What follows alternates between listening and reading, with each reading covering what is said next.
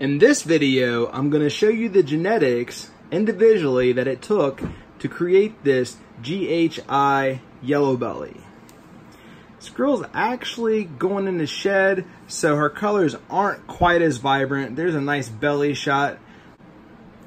What I'm going to do is actually edit in a shot of a GHI Yellowbelly as a hatchling, also that's not in shed, just to kind of give you a better idea of how beautiful this combo is.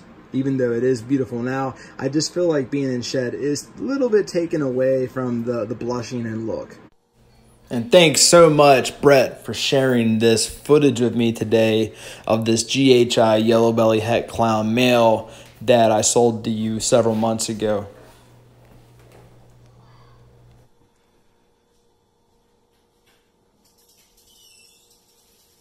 I wanted to knock this video out even though she's just in shed, very much a little bit more blushed out when not in shed.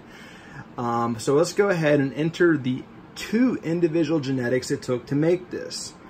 So here we are with a GHI, another beautiful example that's slightly going into shed. And here is the Yellowbelly, which is so happy to see me. She actually tagged me right before I started recording. I really like the ringer on this girl. It is insane. Het could potentially be playing in it. This is a Yellowbelly Het Clown female. This is a GHI Yellowbelly, and this is a GHI Het Clown. All three are females.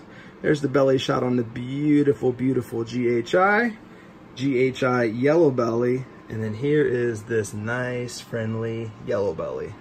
I hope this video brought some value to you today to see what it looks like when you combine these two. You get this. Thank you for watching. Cheers.